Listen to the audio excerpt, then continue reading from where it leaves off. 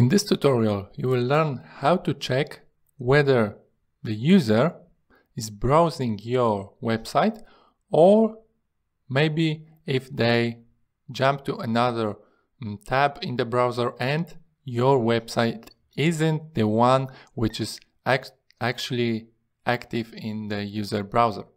So how to detect this kind of user behavior? We need to create an event listener on the document object. So let's do that. And the type of this event, which will allow us to check whether the tab is active or not, is this event name is visibility change. So we want to listen for changes on visibility event on the document as a target. This event, this visibility change event, could be catched only on the document as a target. You cannot use it for other elements in your document. Okay, so what now? Let's create the callback function and let's return the console log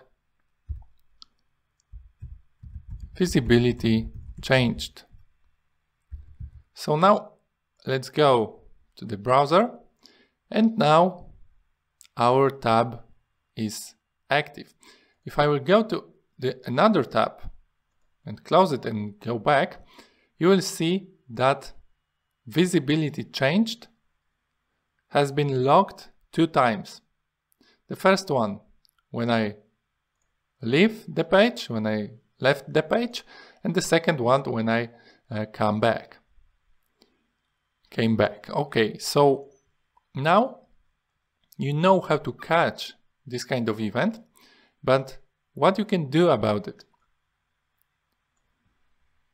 We can, instead of logging some dummy text and checking if this event is working, this event listener is working, we can log the document visibility state.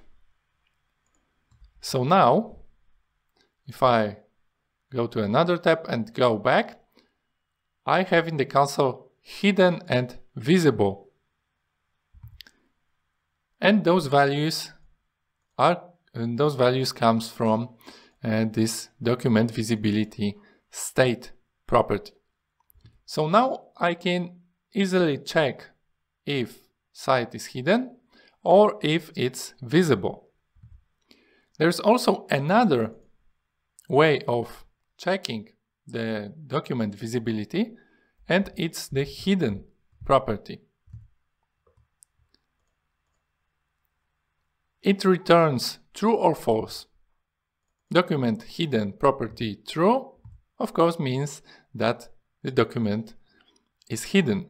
If it's visible, the returned value will be the false.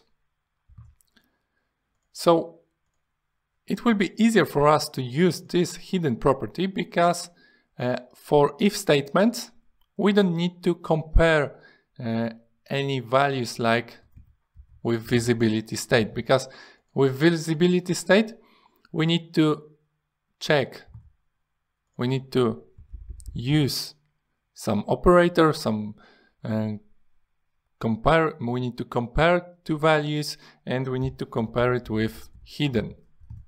And now we are getting what we want. If it's hidden, we have a true. If it's false, we have a false. So instead of doing that, it's much simpler to use just document hidden.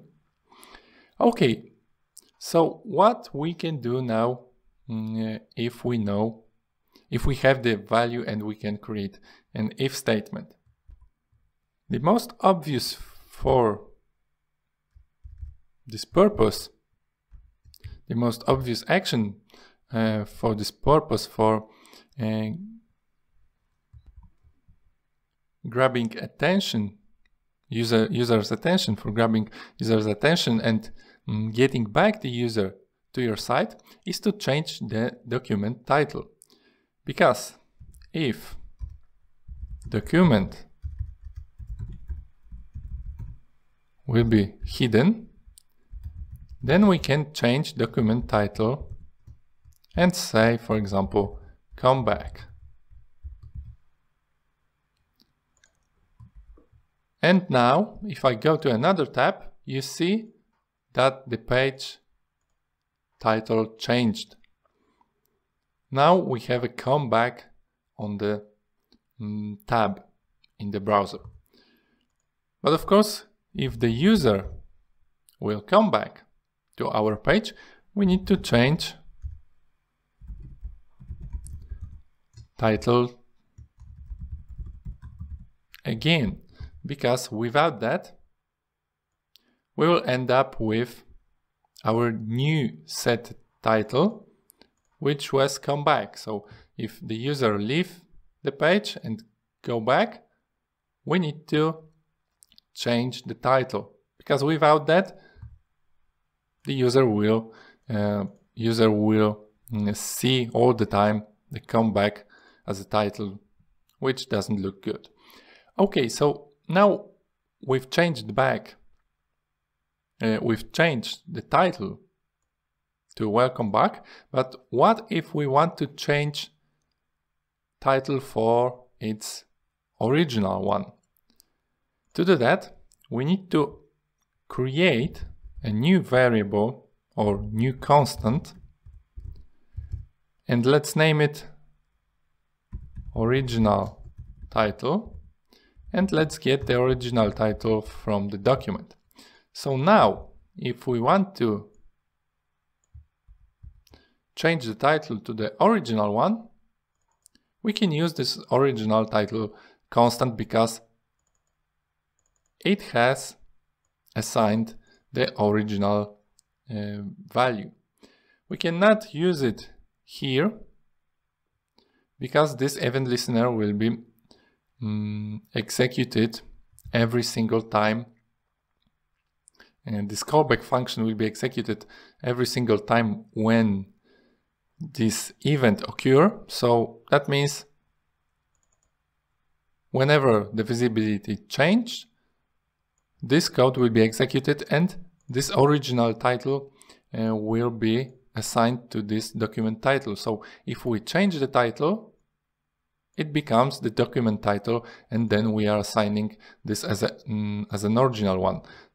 Of course, you can test it, but this is how it's working.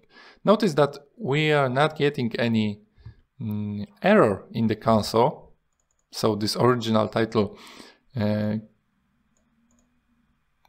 we are not getting any error because of reassigning this original title value, because we are not doing that. We are just getting this document title and assigning to this constant. And this constant, in our case, becomes the comeback after the visibility is changed. Constant only preserves you to change the value to the new one. Then, of course, we will get assignment error. Okay, but if we want to preserve this original title, we need to move this constant declaration outside this add event listener callback function. So now let's check that we have the JavaScript title as a default, and now it's working. It's working, but it has some little bug. And the bug is that if you refresh the page, if you visit the page for the first time, this comeback title could be visible.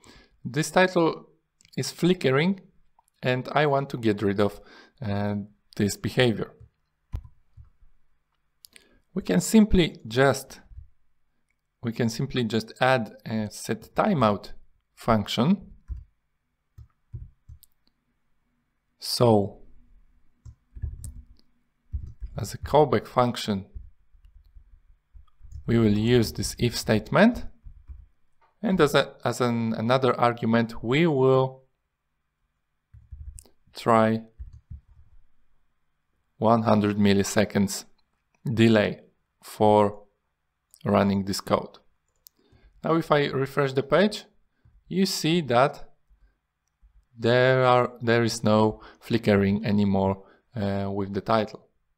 So now if I leave the page, after 100 milliseconds, this code is executed and this code is checking whether the document is hidden or not. So if the document is hidden, it gets the title as a comeback. And we can wait 100 milliseconds. If jumping through the tabs lasts less than 100 milliseconds, then there is no change because this code has been fired, but only after 100 milliseconds. And after that time, the document was not hidden, hasn't been hidden. So we get the original title as a title. I can increase a little this delay to give user slightly more time to visit another tab and check something. And I guess the quarter of second works well here. Okay, we have a really nice piece of code, but we can refactor this code. And refactoring code is really important. It's kind of side tutorial besides of visibility change topic, but this is really important if you are writing code. If you wrote a lot of lines, every some point in the time or every some number of lines, you should take a break. You should pause your writing, pause writing of your code and think what you can improve in your code. Because without that, your code will get really messy. And what we can improve here? We can move this function with setTimeout, or what's the best practice is to creating functions from if statement blocks. It's really often practiced because if statements create usually a lot of lines of code, and you can wrap them in some logical name, which is the function. So let's create the function and let's name it check document visibility.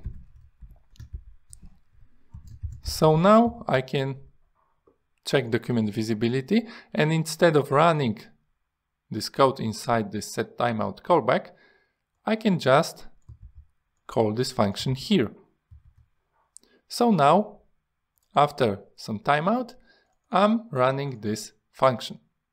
And now, because it's one line of code, I can also get rid of those curly braces and create one line of code with add event listener and setTimeout and checking document visibility. Everything in one line. And let's test it. It's working well, so I guess we didn't break anything. Another way of refactoring the same piece of code could be like this. Instead of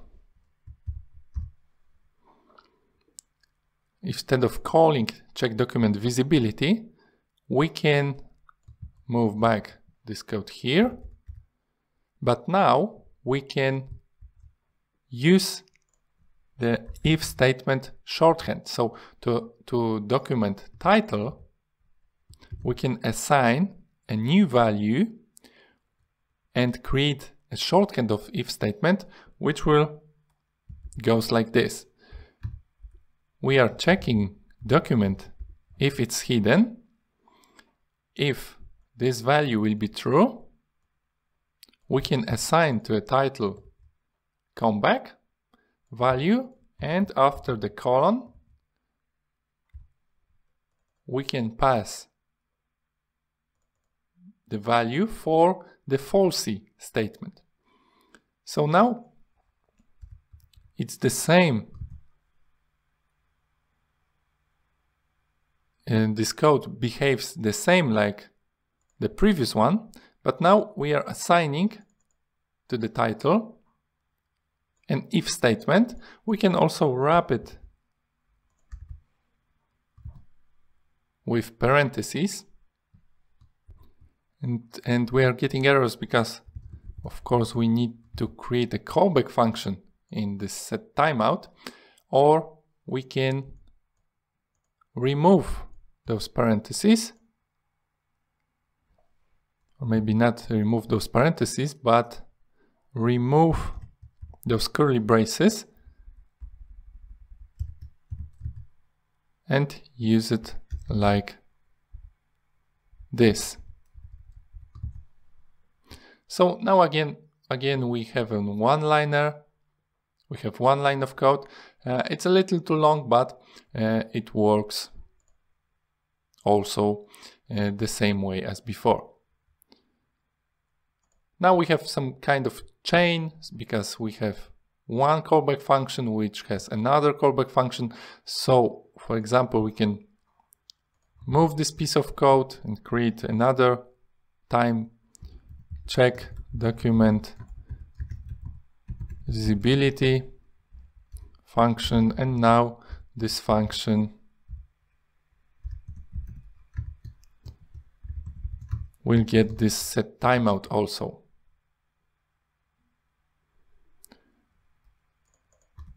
But it doesn't matter. What matters is that it's still working, and this is just another approach for refactoring the code.